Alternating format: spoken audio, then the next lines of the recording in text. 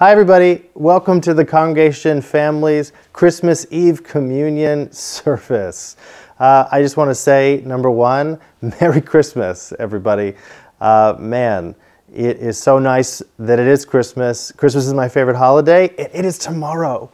And so tonight we're going to do something really, really special. It's all about communion. It's all about diving into the presence of God. And we're all at home today. Communion service is going to be something super, super special tonight. And before we get into it, I would love to just tell you a little bit about it, what we're going to do and what we're going to do tomorrow. So one of the things we wanted to do, of course, tonight was communion, to spend time as the family of God together, pressing into the presence of God. Someone recently asked me why we call the Congregation Church the Congregation Family. And I said, well, the reason why we call it a family is because it is a family. And it's not just our family, it's the family of God. It's about being a person of God. And when you say yes to faith and you say yes to Jesus, what you're also saying yes to is to being a part of God's family. And there's nothing better than the communion table. There's nothing better than the banquet table to represent that and to show that. When Jesus traveled around in his ministry, he traveled for 3 years, and he traveled all over the area in ancient Mesopotamia. And when he would travel to all these different towns around Judea and Samaria, and when he went into Jerusalem, he would go to a new town and he would proclaim that God was finally doing what he promised in the book of Isaiah. Jesus would proclaim that God was finally restoring and renewing and healing creation. All the things that the prophets had said in the Old Testament now were coming true. And they were coming true in and through him. And so he would go to a new town and the disciples would be there and they would explain and announce the kingdom of God. They would announce that Jesus was the Messiah and that through him all things were being made new. And then every night after, they would end with what they called a love feast. And it would usually be this huge banquet. And you've heard about it in the New Testament because there's all these stories in the New Testament where people used to get angry about who was invited to that banquet. Because when Jesus came into a town, he invited everybody. It didn't matter who you were. It didn't matter where you lived. It didn't matter what you had done. When Jesus is present, there is always room for you at the table. And that incredible idea of a banquet table, the Lord's table, made its way into Christianity. And so for the earliest believers in the first century, when they first met, you got to remember that Christianity was not an illegal religion for 300 years, the first 300 years in the Roman Empire, which meant that if you were an early member of the early church, you were not going to a church like in a building. You weren't going to a church in a theater. You were probably going to a church in a home. And when they would meet, they would gather together and they would share a meal. They would break bread and they would take communion. And they believed that when they took communion, that God was not only present, but they believed that Jesus was really with them. And so that's what we do. That's why communion is so important. It not only is an extension of our faith, it's not only us saying, hey, we believe in Jesus, we believe what Jesus has done for us and through his life, death, and resurrection, but we also believe that when we come together and take communion as a body of Christ, something incredible happens. And that is that the presence of God comes down to us, and we actually commune with God himself. Amen? So tonight's going to be amazing. Pastor Paige is leading communion tonight. It's going to be an amazing thing. Rebecca has some incredible worship music for us. So I just want to let you guys know that tonight is a night of you and God. Tonight is a night of us in God, all coming together. And Christmas is about celebrating the fact that God sent his son Jesus to earth. And what that event of Jesus being born on earth means. Not only means for your life and my life, but what it means for all the world. Amen? So get excited. Enjoy our incredible service tonight. It's going to kick off with Rebecca doing some incredible worship music. And then do not forget, tomorrow morning at 10 a.m., join us for a special Christmas story message. It's going to be at 10 a.m. and then it's going to replay every hour on the hour for the rest of the day. God bless you. Have an incredible Christmas. Thank you for joining us tonight. It's going to be great. Rebecca? Hi, Congregation family. Welcome to my home. I'm excited, as always, to worship with you and celebrate this season and the birth of our Lord, Jesus Christ. Oh, holy night, the stars are brightly shining. It is the night of our dear Savior's birth. Long lay the world in sin and error pining, till he appeared and the soul felt his word.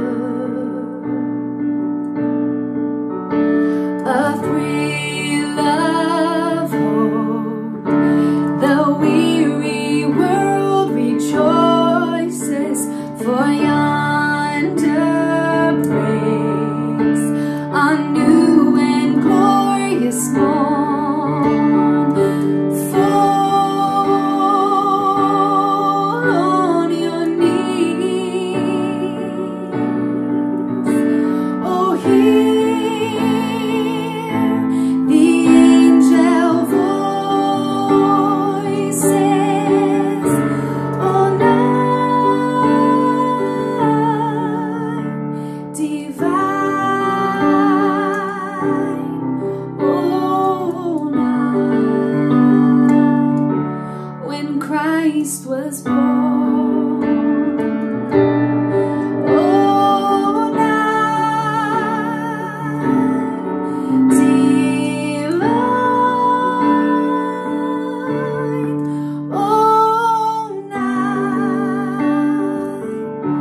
oh, night divine. Now listen to this. Truly he taught us to love one another. His law is love and his gospel is peace.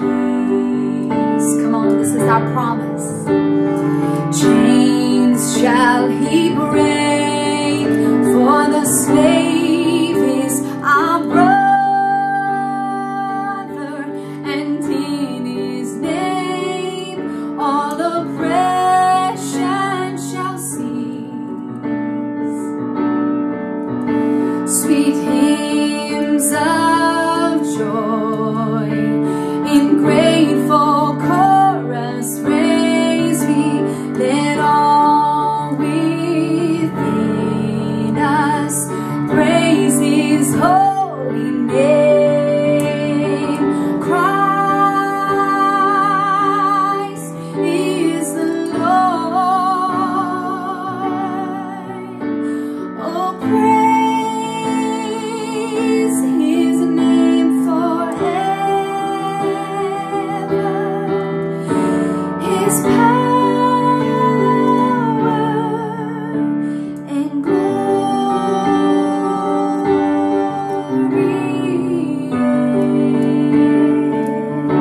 evermore proclaim.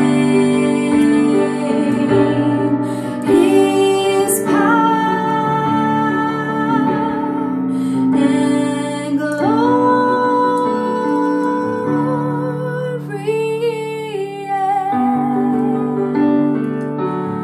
evermore proclaim.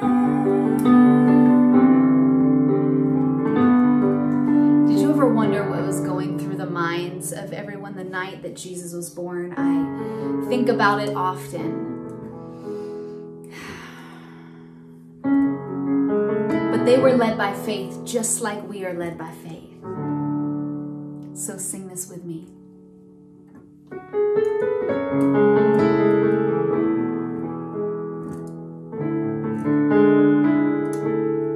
Mary, did you know that your baby boy would someday walk on water?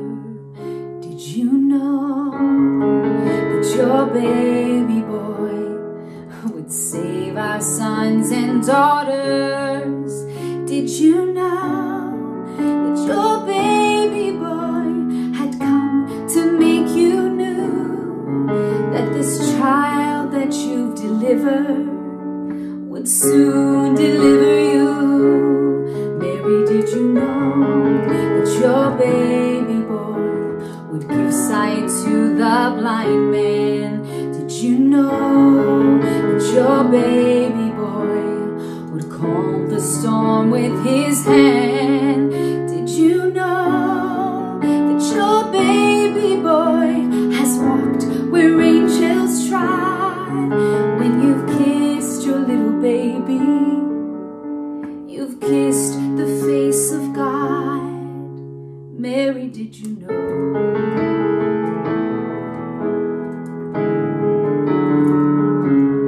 Mary, did you know?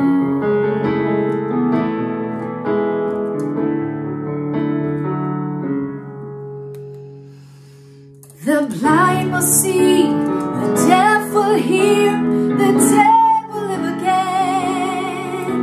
The lame will leap, the dumb will speak, the praises of the Lamb. Mary, did you know that your baby boy is Lord of all creation?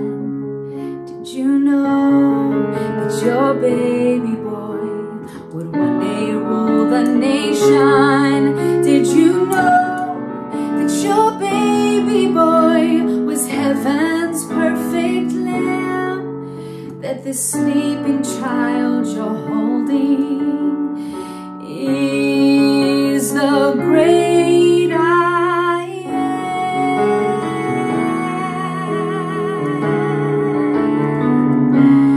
Mary, did you know?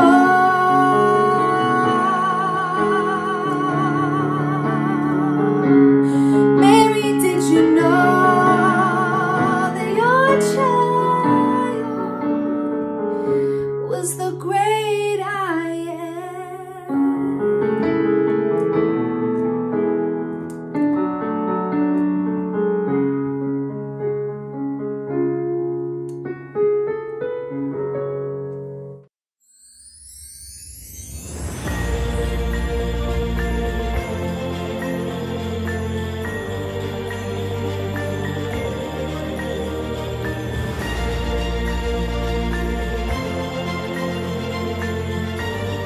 I'm so excited for our very first toy drive. In the middle of a pandemic, in the middle of one of the toughest years, we were able to make this happen for 300 kids. Joseph, how do you feel? Man, I am super excited, Brandon. We partnered with some amazing people. First, it was the Little World Shakers, Miss Abby, Brandon, shout out to you guys, and then the Family Strong, Felicia, myself. But hey, it was a whole team effort to rally around and make this all possible. And we can't forget a huge shout out to Omar and Lily Martinez for helping make Kids Christmas come true this year.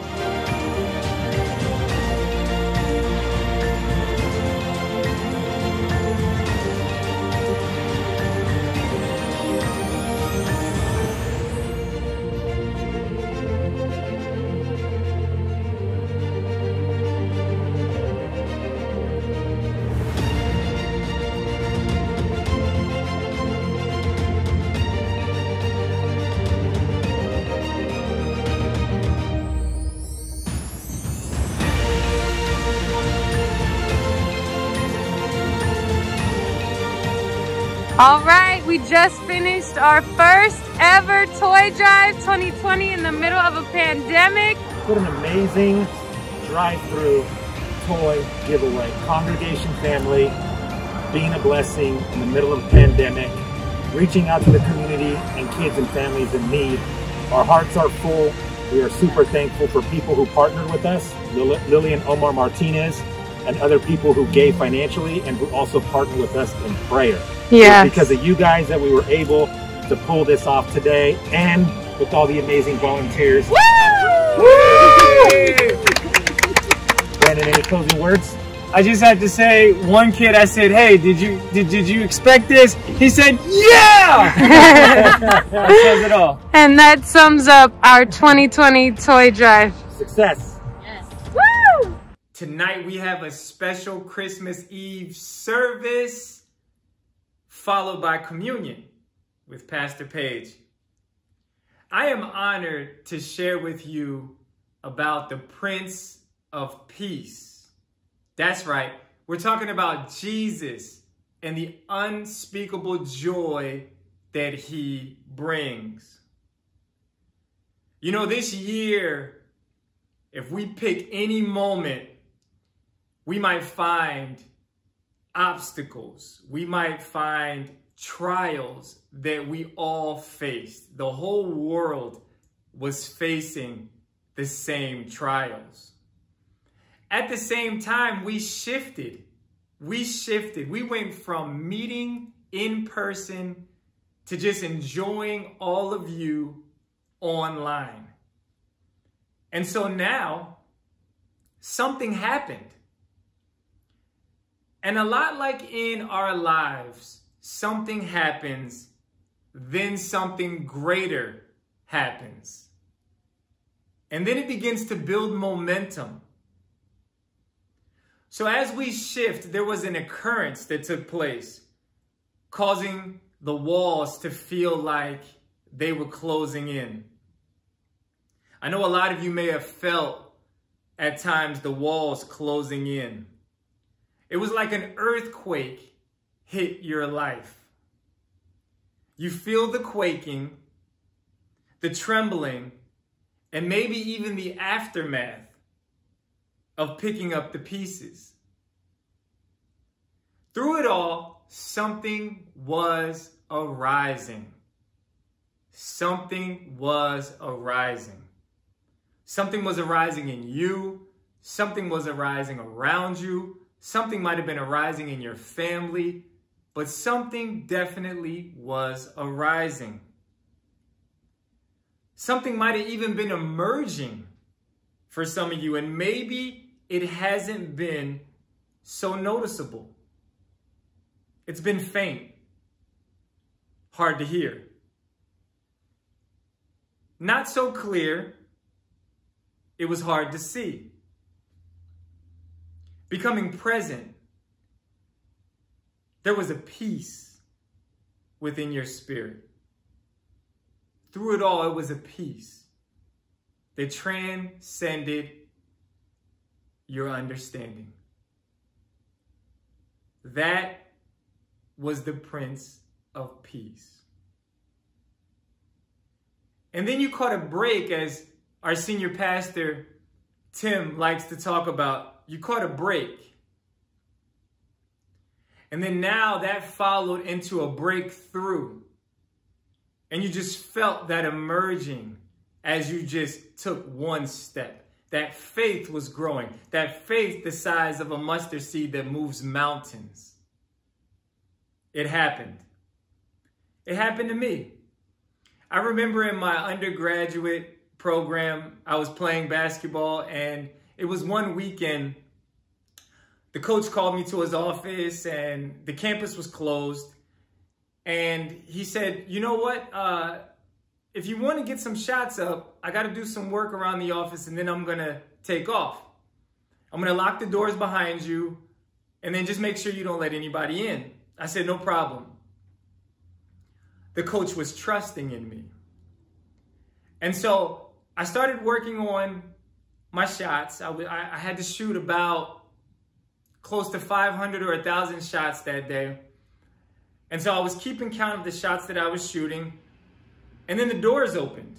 About an hour went past, and so I figured coach was probably gone already. And then the door opened. And it was somebody I didn't recognize. It looked like a student.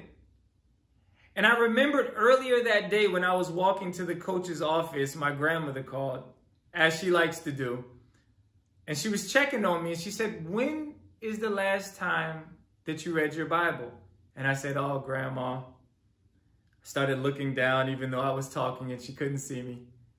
And I said, "It probably has been about 2 weeks now, Grandma." She didn't get on me. She said, "You know what? Just make sure you read your word. Make sure you read the Bible. The Bible is good. The Bible's good." I said, "Okay, Grandma." And then we hung up shortly thereafter. And so then I'm in there and I'm shooting in the gym and this person walks in and he said, "Can I shoot with you?" And so I said, "You know what? I would love for you to shoot with me." He said, "I can rebound for you." I said, I would love that. It would definitely make all the shots I have to shoot go by so much faster. I said, "But my coach, he let me in the gym and it's closed and the campus is closed and I'm not supposed to let anybody in here." And I never thought to ask him, how did he get in there? And so he turned and he started to walk away and go through the same double doors that were supposed to be locked. And he turned around and he said, "Do you know God?" And I said, "Excuse me?" He said, "Yeah, do you know God?" I said, yeah, I know God.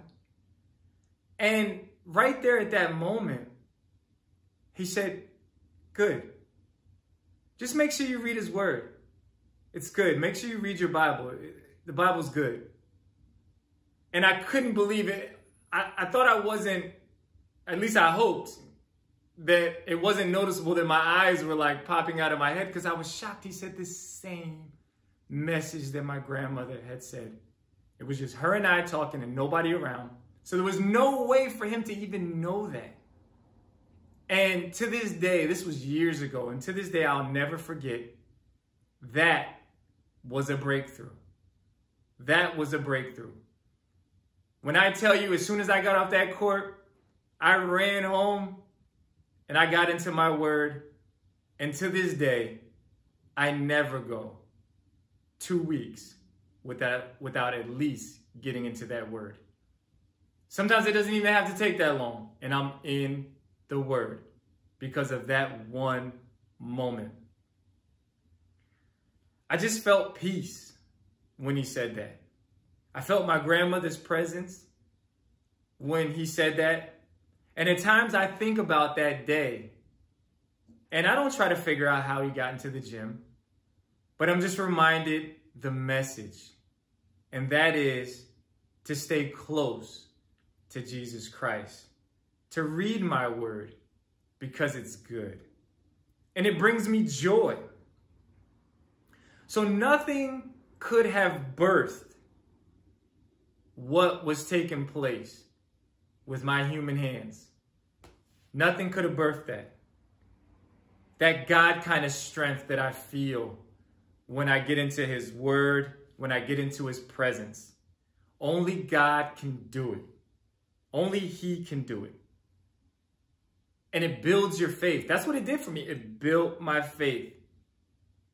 And in a moment's time, that built my momentum. My momentum.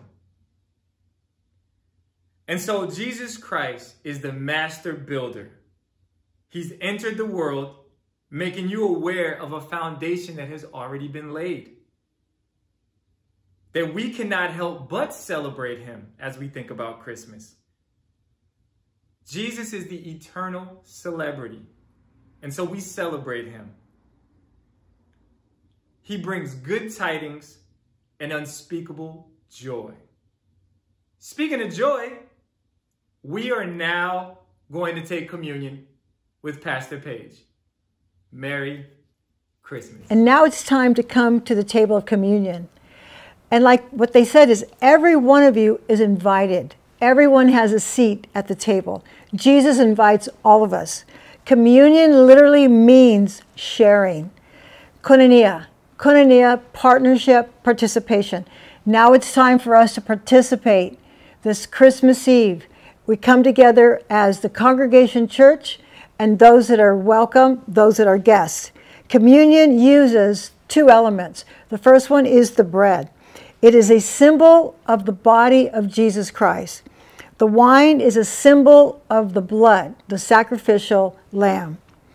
And actually, when we come to the table, it is an act of worship. We open our hearts, we ask the Spirit of God to come, and we remember what Jesus, the redemption power of Jesus and what he has given us. It's breaking of the bread together as we worship Jesus and remember his sacrifice at the cross. His redemption power is for all of us to have, and it has set us free. It has set us free from sin and death. And we come to the table together with a heart of thanksgiving and a heart of gratitude. Gratitude changes everything. When you come to the table, especially so many of us have had such a tough year, but we're leaving out of this year strong. Why? Because of the redemption power of the Lord Jesus Christ. And I love that word repentance, because repentance is really a gift from God. Repentance is that we can make a change in our life through the power of the Spirit. And we can receive the mercy, the loving kindness, and the grace and the forgiveness of the Lord Jesus Christ. So get your elements ready, and we're going to start off with the bread. And in Luke 22:19 and 20, I want to read the scripture to you. So as I have put the bread in my hand, I want you to join me. Get the bread together with your family and your friends. And the scriptures read like this. He took the bread and he gave thanks and he broke it. And he gave to them. He gave to all of his disciples. And he says, this is my body, which has been given to you. Do this in remembrance of me. Well, we know Jesus was crucified, and he's alive today. And he is within us, and his presence is real. So we actually stand in the presence of Jesus, and we take the element of bread together. Father, we just thank you. We thank you for our salvation. We thank you for forgiveness. We thank you for healing. Because your bread, by your stripes, we are healed. We thank you for the redemption power that is in us. And we remember you, and we do it in the presence of you. Let's take the bread together. Likewise, he took the wine. He took the wine, and he said this. Likewise, he also took the cup after supper, saying, this cup is a new covenant of my blood, which is shed for you. Blood is always associated with the power over sin and death. So no longer do we have to be a slave to sin. No longer do we have to be ashamed. No longer do we need to walk in guilt. But we walk in justification of righteousness through the blood of Jesus. God has set us free, and we rejoice today. And when we go into 2021, we're going to walk in 2021 by faith, and we're going to walk with the power of the blood of Jesus. It is the blood of Jesus that breaks every yoke. So let's take together.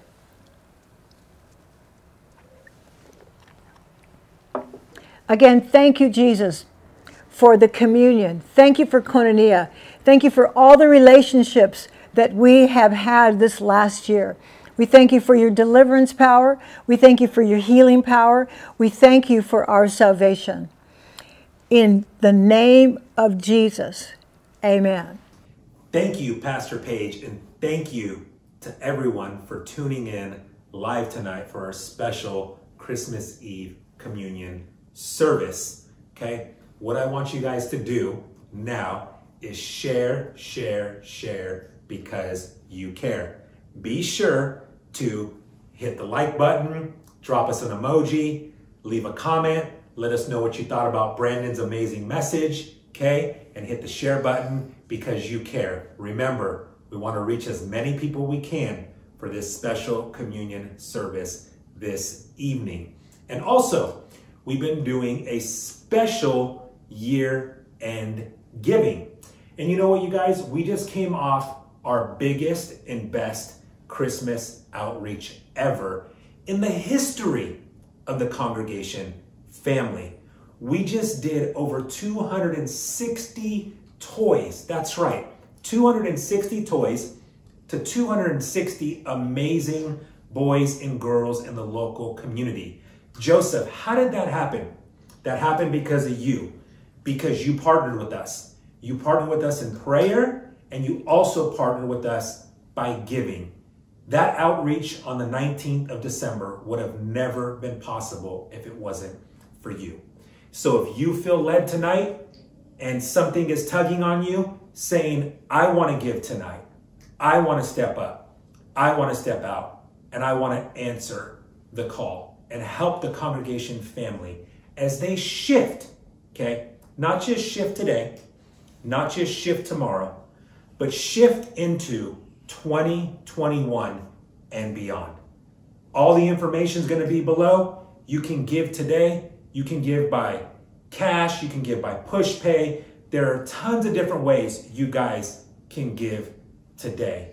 Just know we are thankful for any tithe or offering that comes in as we finish up 2020 strong. And boy, have we been able to make a difference in thousands of people's lives because of your generous tithes and donations. So I encourage you today, I challenge you today, okay, to step up and step out and give with a cheerful heart and know that this is what God has called us to do. So once again, all the information is below. I want to say a special prayer over this special offering, this special year-end giving moment. So join me in prayer. Heavenly Father, we just thank you for an amazing year, Father God. We thank you for 2020, Lord. 2020 may not have been what we thought it was supposed to be, but guess what? You have an amazing way of orchestrating things, Father God, to really get our attention so we can dial in to you. Lord, I pray over every person right now, Father God, who is tuning in, watching live. I pray for everyone who will watch later this evening and even tomorrow on Christmas, Father God. I pray you touch their hearts. I pray you be with their families. We pray for peace. We pray for unity. We pray for reconciliation. We pray for healing, Father God. And most importantly, we pray for health, Lord. Lord, I pray that everyone who gives today will be blessed, Father God, that they will have a 2021 like a year that they've never had before, Lord. So we thank you in advance, Lord, that tonight is going to be our biggest offering received, Lord. That we are going to be able to spread the word to thousands and thousands of people online as we enter in to a new year and a new season, Father God. So, Lord, we give you all the glory. We give you all the honor, Father God. And Lord, thank you for calling us, the congregation family, for such a time as this to be your hands extended. And we just ask this all in Jesus' name. Amen. Thank you all for giving. All the information is below. Anything you give is greatly appreciated and will go towards impacting God's kingdom. Tomorrow morning is what? Christmas. We have a special Christmas service for you guys live, 10 a.m. Pacific Standard Time. So be sure to tune in. It doesn't stop here. Have fun tonight. Enjoy Christmas Eve. But tomorrow is the reason for the season, the Savior's birth. So, Merry Christmas Eve, and we cannot wait to see you all live tomorrow morning for our special Christmas service. So be sure to set your alarm clocks because you're going to go to bed tonight. It's Christmas Eve. So set your alarm clocks to wake up at least around 8:30, 9 o'clock so you can stay in your jammies, you can get your coffee, watch the Congregation Family special Christmas service on the big screen. So tune in live tomorrow. We cannot wait to see you all then.